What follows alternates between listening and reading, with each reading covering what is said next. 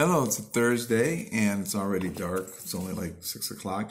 Number 10 in creating habits that will help you achieve your goals is maintain the gain. Maintain the gain. Remember, it's not how you start, it's how you finish, but how you start is how you finish. All right? You have within you right now everything it is to whatever life throws at you, you can do it. But you got to believe it.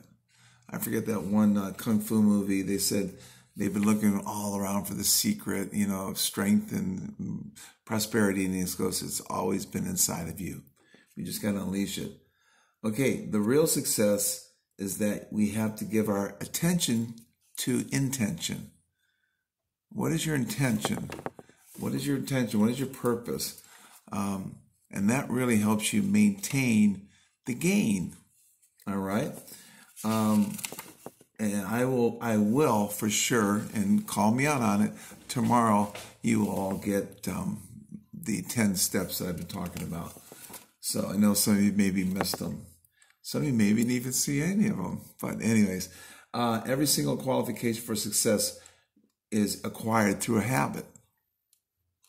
How about that? People form habits, and habits form futures. Successful people form the habit of doing things failures do not like to do.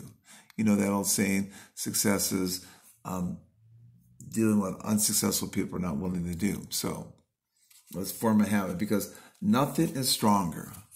Nothing is stronger than a habit. And so I want you to know that. Apply these 10 things, work on them,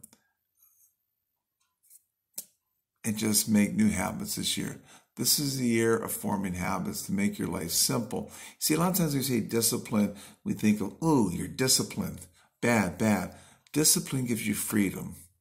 It doesn't restrict you, it gives you freedom. So, I want you to get your game face on for 2022. I'll talk to you tomorrow too, one more time before the next year. And then I'll talk to you next year. Get your game face on, armor up to stand up, to speak up, to show up, boom, to blow it up, because you're worth it, and your family and everybody else around you is worth it.